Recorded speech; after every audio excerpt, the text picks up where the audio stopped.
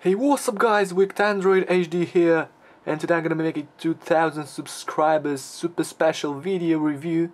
Actually, it's gonna be a video tutorial which will lead into a much simple way for me to review ROMs and for you to test ROMs that I review.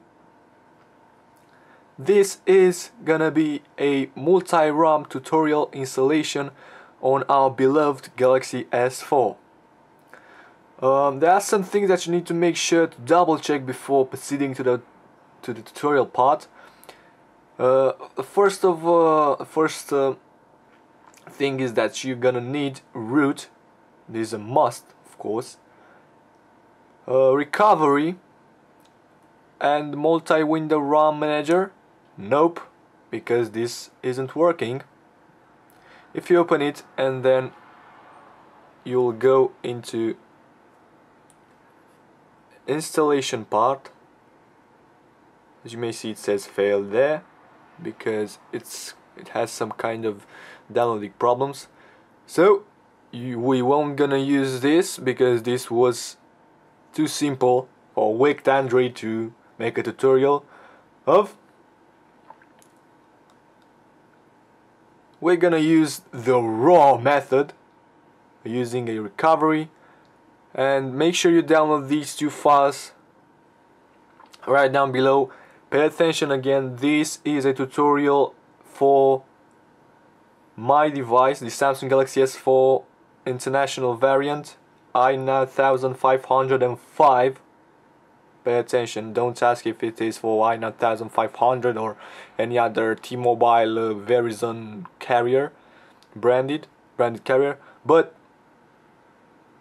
you're gonna need two files and a custom kernel that supports key executing patch. Here on my external SD card I have Euphoria OS, which I'm gonna be booting after I flash MultiRom. The kernel, Alucard's kernel, which has kexec support. A MultiRom unofficial for GFLTE, which is my device, and Team Win Recovery Project MultiRom GFLTE. So let's get right into it. I'm currently running a 4.4.2 KitKat ROM Omega version 40, along with Alucard's kernel, latest for TouchWiz, the latest, and it's not gonna be updated anymore. So yeah, it's a final release, and it's the benefits of key executing patch. All you need to do now, if you're running a KitKat or any kind of ROM, is to make sure that again you have a supported kernel with key executing. I'll list the supported kernels in the description right down below, and of course these two files that you'll need to download, and any kind of ROM. You have tons of ROMs on my channel to choose from after you flash a multi-ROM support patch. So all you need to do now is to boot into recovery. So restart and boot into recovery. This is the Omega boot animation. So it is very simple. It's not as simple as having it installed by the app itself, but as you saw, it isn't working. So this is a more updated multi-ROM, so it's the latest one. So it's better to be updated and to install it raw mode by using recovery. So right now, as you may see, I'm using Feels Touch 6 recovery, and we're gonna convert it to Team Win Recovery Project. We're gonna click install zip and then choose zip from SD card 1 because this is the external SD card on this device. And then we're gonna choose MultiRom. Right now it says installing MultiRom. It was brought to us by Antares1.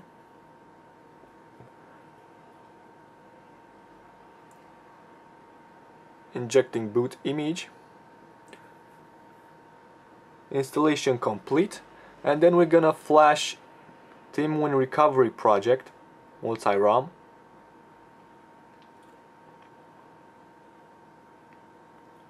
Again brought to you by Antivirus1. The kernel is already installed, but if it's not on your device, you'll just have to click it and install it, as I did with the previous files. Now let's get back and reboot. Reboot into recovery again. This is gonna be the new recovery, Team Win Recovery Project.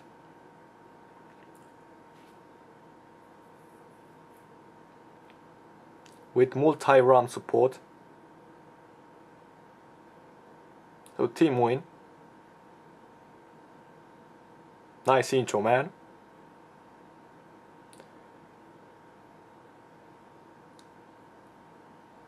And as you may see, I am clicking advanced, and then there is an option here called multi-ROM. You can add ROM, list ROM, inject boot, img file, and other options. As you may see, we haven't got any ROM installed, but we're gonna try Euphoria OS installed to internal memory. It's Android, and you just select zip file and you go into your micro SD card, because I have my ROM there. It's called Euphoria OS, and then swipe to continue in order to flash the ROM. So it says installing ROM.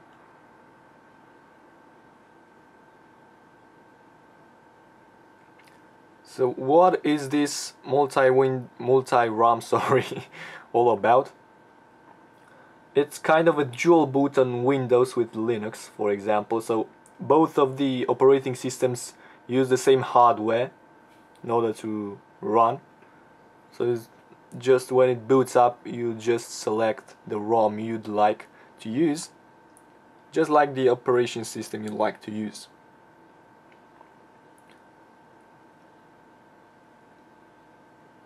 So I'll get back to you guys after it finishes the installation. So the installation of this ROM is done, is finished completely 100%. But how do you install gaps if you want to try an AOSP ROM? You just go into multi-ROM again and list ROMs and choose the ROM that you want to install gaps on, and then choose flash zip and choose the gaps from wherever you stock them.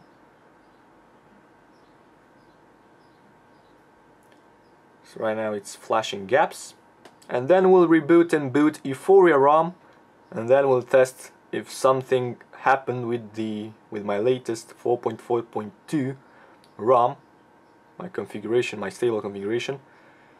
I hope not, because I haven't made any backup.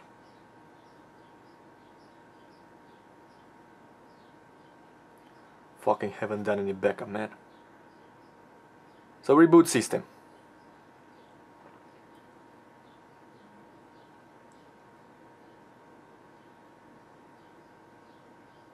Samsung Galaxy S4, boot logo, cancel. What the fuck was that? So it's booting Omega ROM, but I couldn't press cancel button. Well, let's see if everything is okay with Omega, then we'll try Euphoria OS.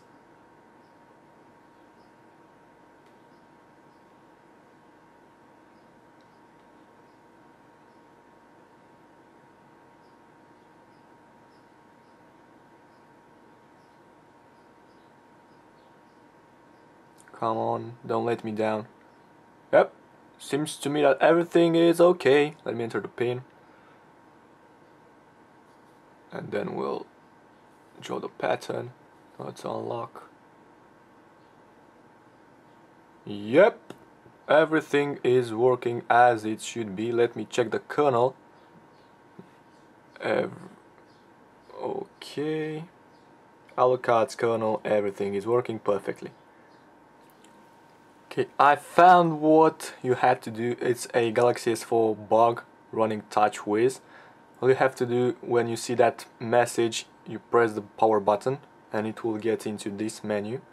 You can navigate by pressing these buttons there, you know, but you can also use touchscreen right now. So miscellaneous options, you can reboot either to recovery, bootloader, or your entire device again. You can shut down your device. And let's see if Euphoria OS is working. So tap again to boot the system, booting Euphoria OS. It's gonna take some time because it needs to build up the data.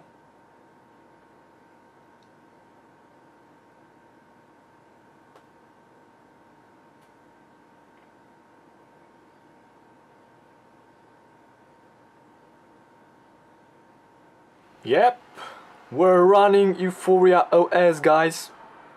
MultiRom 5.1.1 Euphoria OS with CyanogenMod kernel. Everything worked perfectly, even gaps were installed. As you may see, Play Store is perfectly functional. I haven't set up any Google account. So yep, that was it. How to delete. Right now we're gonna boot into, okay, let me just go and set a tutorial on how to enable advanced mode rebooting into any CyanogenMod ROMs. Reboot, and then we're gonna reboot into recovery just to show you guys how to delete a ROM from MultiRom window. And now it's booting into recovery. Come on.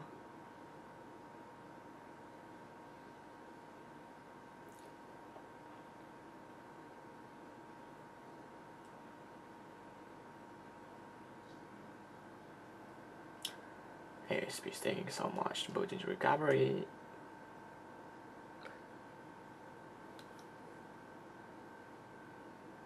Team will recovery again. So we're gonna go into advanced, MultiRom, list ROM,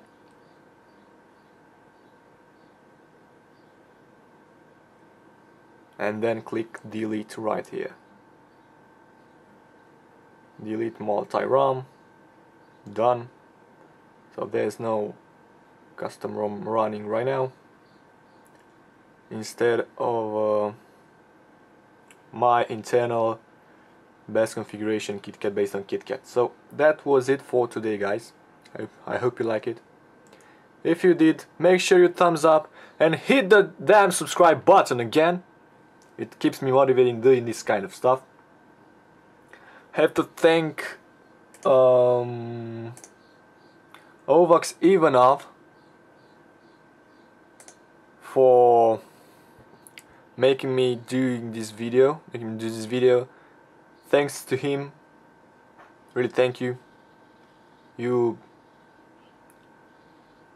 helped me right now, because you know I've been doing Android backups again and again and had to wipe and so on. Right now it's gonna be a simple method to a simple way to flash custom ROMs and to show you guys these kind of features that every ROM comes with. So yep, Omega ROM booted perfectly after deleting the Euphoria ROM. So thank you for watching, guys. Wicked Android is out. Bye bye.